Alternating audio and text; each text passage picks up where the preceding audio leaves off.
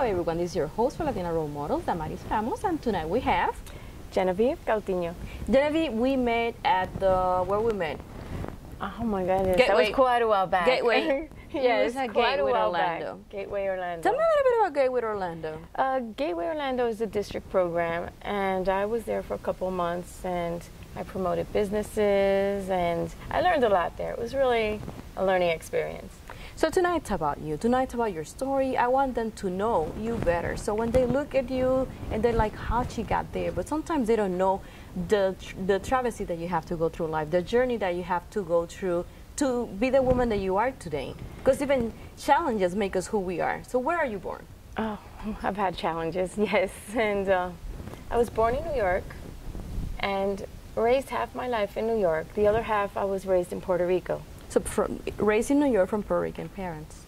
Yes, my family is from Guayama, and they're well known in Guayama. Actually, it's my last name is Cautin, so there's a famous museum that's in Guayama, que es la Casa Cautin, and we have a lot of history. The last name Cautin because there's a famous horse. It's called Dulce Sueño, and Dulce Sueño is a horse that my ancestors and my family migrated from a breed in Portugal, and that famous horse Dulce Sueño brought the well-known Paso Finos to Puerto Rico. Oh, wow. It was all from the Dulce Sueño.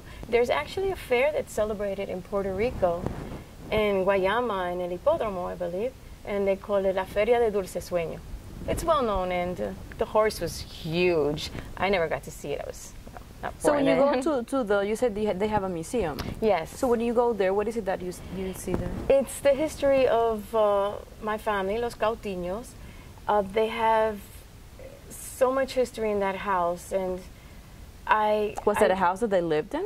Yes, my families were in politics.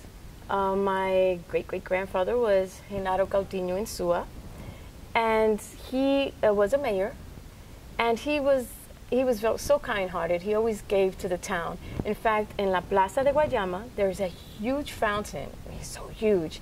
That fountain was actually supposed to be for the house, but it was so huge it didn't fit. So it was like, okay, we can't put that huge fountain in the house in Puerto Rico, the museum. It has an interior patio. So when they tried to put that huge fountain there, it would practically take the whole patio. So they donated it to La Plazoleta de Guayama. And it's right in front, it sits right in front of the La Iglesia in La Plaza de Guayama. But there's a lot of history. In the museum, it's beautiful. Everything, it looks untouched when I go there. And it's a bit eerie for me because when I was small, it wasn't a museum. I would actually go there and visit the house, and I would see the maids and everything running around in the house. It was where I get a house. But now that I go there as I'm older, nothing's been moved.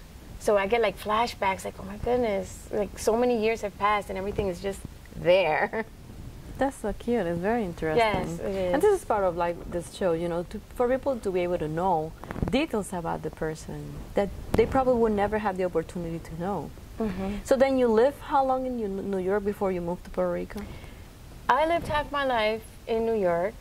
I was born in Manhattan, and I would say maybe to about the age of 19, about 19 years old. So at home, the first language was? My first language was English. But at home? At home, my language was English. My mother would speak English. My father was the one that spoke Spanish. Yeah, because I was wondering, because when I talked to you in Spanish, and I never got that your first language was English, so your father kept the language. Yes, he did.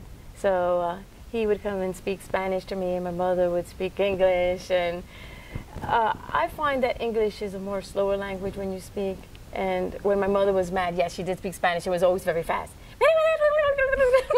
Because we roll our R's. So when she was mad, she would speak Spanish to me. Most of the time, it was English. So then you moved to Puerto Rico. Yes.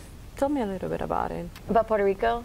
And how was that? Because was it a cultural shock? Because even though you had Puerto Rican parents, living there is a whole new story.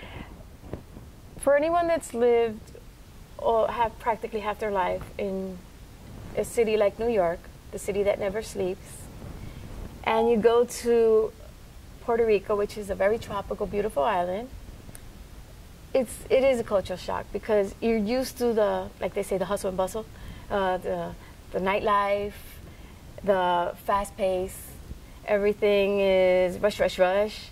And you go to a place that's so calm at night. Cookie, cookie. Mm-hmm. And you're like, where are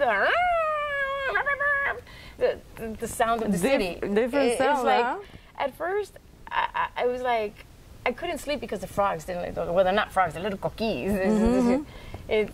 They're actually really cute, but they're scary if you look at them. They have the transparent skin.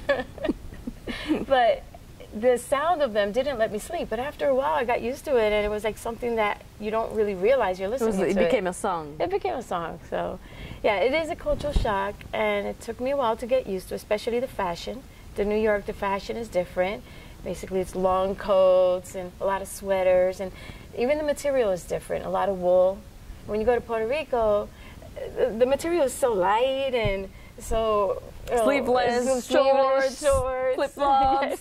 Yeah, right, and in New York it's boots, and that was also very hard to me to adapt into, but after a while you get used to it, like everything. So where did you complete your education? My education, I started off in Lehman College in New York, and the rest of it was completed in the bilingual university in Puerto Rico, and that's where I started in Ana G. Mendez, and it's a bilingual university where you do learn. I was not aware that even in Puerto Rico it was bilingual. Well, actually, in Puerto Rico they speak more of the Spanish language, but you do have English classes that you take, so they do give you the English classes. But there's a here in Florida there is the university that does do 1 week in English and the other week in Spanish, so they want to like complete both languages. Yeah. Which to help students is an advantage because eventually, so then how do you end up here? How do I end up here in Florida? Mm-hmm. I'm getting confused where I am now. Yes, I am in Florida. Puerto Rico was changing, and it has changed a lot from... How long you lived there? Maybe about 20 years. So another 20 years of my life. Oh my God, I'm telling my age, girl. Okay, don't say how long you've been here, because then, no. you know. Thank goodness for makeup, right? I moved because I saw that things were changing, and I have a daughter. She's grown and big now. And I wanted to give her different cultural experience also, so she could like... She was born in Puerto Rico? She was. She was born in Puerto Rico. And I saw that things were changing in Puerto Rico, and I wanted her to see another part or another. And I said, how about Florida? I mean, hey, it's the happy, happy land of Disney, Mickey Mouse, mm-hmm, Orlando, amusement parks. And she had never had experienced those things, which I had. And I did want a different change for her, and I brought her to Florida. We landed in Fort Lauderdale, like if I came from outer space. We arrived. Kind of. I didn't land. I arrived. And my daughter did find it a little bit hard at first because she didn't want to leave her friends. And again, she was different from you. She was 100% Puerto Rican. Yes, she was. So that was like the opposite of what I experienced. For her, it was like the tropical beaches, the islands. To arrive now, it's kind of like laid back. To Florida is not as city-like as New York, but it has it has the beaches, and it has the attractions, and it has a bit of city if you go. So she experienced a little bit of everything. I decided Florida was something where I wanted her to experience. So fast forwarding a little bit, so I did meet you like probably like a year ago at a Gateway, but right now you're doing something else. Tell me a little bit more of what you're doing. Yes, I have, from the time that we met, I've already, I would say, progressed into other things. I now am with the East Orlando Chamber of Commerce, and that is not like a district program. We work with chamber, with the businesses, and we help businesses progress and get known, and we do a lot of networking and promoting businesses, and they have changed quite a while since the time I started visiting. I haven't been there probably in a couple of months, but they have different groups that they do every Thursday. Which one, the chamber or? Which one you are? East Orlando? I'm with the East Orlando the East Chamber. Orlando Yes, have 4 different groups that they go, like Nona. They meet at Sam's on Golden Road. yes, they do. We do a lot of those. They're called coffee clubs, and they're really nice because you get to eat coffee and donuts, and you get to do a lot of networking. It's a really nice organization to pertain to. We do a lot of events. In fact, there's a big event coming up this June 28th here in Orlando. It's the Business Expo. And that is basically on the website, which is the eocc.org. So that's going to be huge. It's going to be huge, all types of businesses, restaurants, commercial businesses. I'm actually also going to be there, but not as the chamber. I'm going to be there with AFLAC because I wear a lot of hats. I also am a licensed agent, and I promote or I do AFLAC products, which are supplemental products. So, but you're also, besides that, you do arts and crafts, and yes, you were talking that about is my therapy. fairs. Tell me a little bit more about that. I do so many things. My hobby and my, how could I say, my to like release stress. To find that peaceful moment. I like doing artwork. I work with different types of mediums, and I craft things. I don't have that much time sometimes to work on my artwork because there's so many things that I've been doing in my life that I normally start something and I try and finish it, but I love crafts because it helps me release stress and tension. I have some samples of the things that I do. I start with simple things like wire and aluminum foil, and with that I'm able to create sculptures. And you add clay and so on. So I brought some of the things in the stages of not completed, and I'm going to show one. I start off with, let me get here. Where did this start? You know, what was the idea, the motivation? My mother was very creative. I think I became creative because of her. So this is one of the sculptures that I start. It starts off with wire. And what I do is I foil it with aluminum foil, and I put it on a block of wood. So this is like the skeleton of my So let's see creation. the next step. This is one of them.